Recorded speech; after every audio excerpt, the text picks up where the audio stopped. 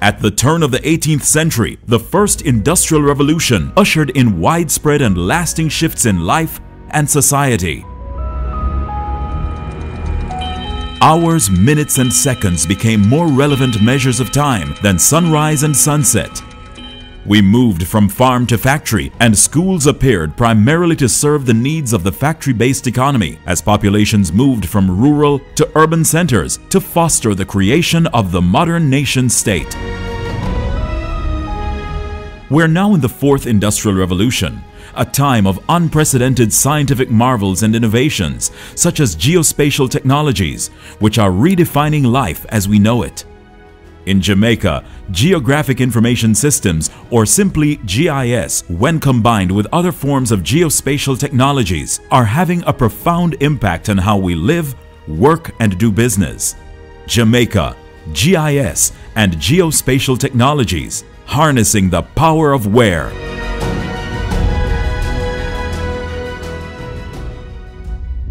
Satellite imagery and eye-in-the-sky drone capture of Jamaica, the third largest English-speaking nation in the Western Hemisphere after the United States and Canada. Jamaica is a relatively small island with a high population density when compared with much of the rest of the world. For every square mile of Jamaican territory, there's an average of 263 people, making it the 51st most densely populated country in the world, according to UN estimates and projections.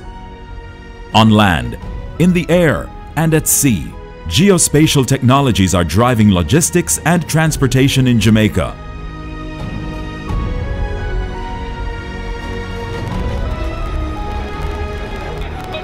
Kingston, the national capital, is a teeming mass of nearly 1 million inhabitants. A muscular metropolis sprawling into the Kingston Metropolitan Transport Region.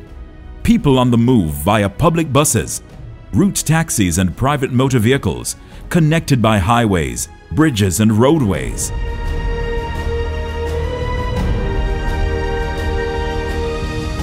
At any given time, if one were to ask a question about a particular road, a particular bridge, we should be able to locate. And how do we quickly do that? You reference a map. Who do we usually go to? The personnel in the Geographic Information System unit.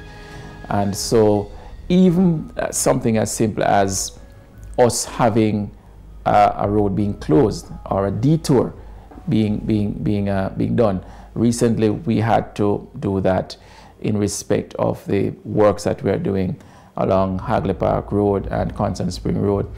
The GIS team worked with the communication team in ensuring that maps were done, showing the different routes where we had to reconfigure the movements of traffic.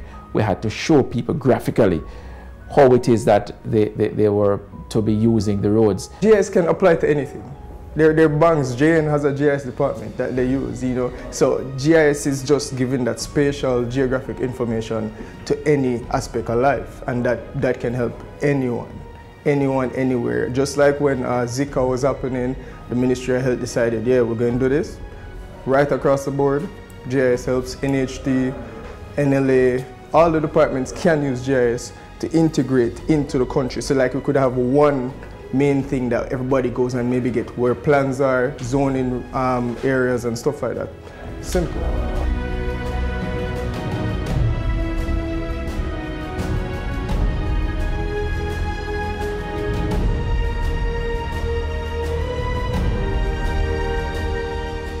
Geospatial data development is a major policy thrust of the government through the Ministry of Economic Growth and Job Creation, in alignment with National Outcomes 9 and 11 in the Vision 2030 Plan for strong economic infrastructure and a technology-enabled society. The National Spatial Data Management Division and the Land Information Council of Jamaica, comprising over 50 stakeholders drawn from public and private sectors and tertiary institutions under the chairmanship of Attorney at Law Alexander Williams, are focal points for policy implementation. Our focus is to drive geospatial data development in Jamaica. The branch came around in the early 90s. It was formed to do exactly that. We support business entities to get where they want to go in an efficient way. We want them to utilize the technology, and the National Spatial Data Management Branch is here to guide them. You just have to take up your phone and call, and we will just provide all the information. We can assist with training. We can direct them to the technologies that are out there that can support them.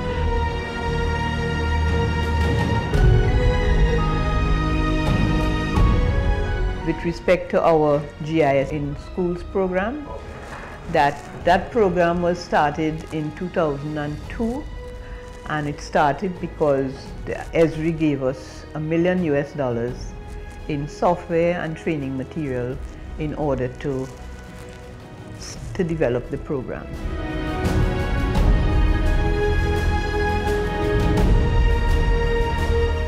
What we also did was to get members who were in the areas, or even members of the council sometimes, to go and help the schools, and the staff in the unit also went out to schools and to parishes and so to help do that work. They are continuing that program, and as I say, I think that's one of the areas where eventually, if we want the children who are interested and community groups to use GIS to solve their problems. The pioneering work of Jacqueline DaCosta, the founder and former chair of the Land Information Council of Jamaica, was pivotal in laying the foundations for Jamaica's standing as the regional leader in GIS and geospatial technologies. She has inspired a growing cadre of young professionals in the field and trailblazing private sector players like Valerie Grant of Geotech Vision and Dr. Silburn Clark of Spatial Innovision, who are providing cutting-edge services and solutions to the government and to businesses in Jamaica and across the Caribbean. From my perspective, GIS is a productivity enhancement tool. So it is there to help you, whether you're a government, a business, NGO, whatever your domain is, your business domain is. It is to help you to be more productive, more effective, more efficient. Empirical data suggests that roughly 80% of the data that a business uses on a day-to-day basis has this spatial component. Where people are, routes to get to places, effects and impacts of decisions you make on the ground. So from a business point of view, it is actually embedded. Geography is embedded in what businesses do. And to the extent that the business can identify that, see it, and then leverage it, then to that extent it matters to business. We have been providing innovative solutions to the geospatial market for the last 10 years. We pride ourselves on starting all of our engagements with a user requirements analysis, thus being able to provide a customized solution. So we're not one of those people who kind of give you a box and expect you to figure it out. We provide a solution that meets your needs. We are a regional company, and we started out being that way. We have done work in the health space where we've done HIV/AIDS mapping in one country in the Caribbean so that they can understand where to better deploy resources so that they can combat that particular disease. That's one example. One other example is in the health spaces where we have also done a lot of vector control, and was one of our clients put it in the whole matter of the chickpea. They were able to not apply a machine gun approach but a more sniper approach to really identifying where those challenges were. GIS and spatial technologies are essential tools which allow for the creation, visualization, integration and analysis of spatial data to understand relationships, patterns and trends. Beyond transportation and logistics, HEART, Jamaica's national training agency, has been employing the technologies to plan training interventions for implementation in communities across the island, as well as to map training locations. When we speak to companies, employers about their skill gaps, that the GIS application is one of those, use of the GIS application is one of those competencies that is increasingly being identified as lacking among our workers. And right now, we're at the point where we can say we have resources ready for the training to commence. HEART has a couple of locations that have been earmarked for the training. HEART College of Innovation and Technology in Montego Bay, HEART College of Construction Services, Portmore, St. Catherine, Southwest Tibet, where Mr. Bent is from, and Ebony Park in Clarendon. GIS is one of the areas which we're seeking to expand, and we currently have a multimedia resource, a digital animation lab that has the computer resources, high-end computers. We're seeking to expand in those capacities to accommodate the software and technologies that is going to be enable the successful delivery of geomatics. The Spatial Data Management Division's mantra is developing and building minds through spatial technology. Words to live by as the government of Jamaica collaborates with stakeholders in the public and private sectors, as well as key partners like HEART, to move the nation along the development continuum in the march towards developed nation status.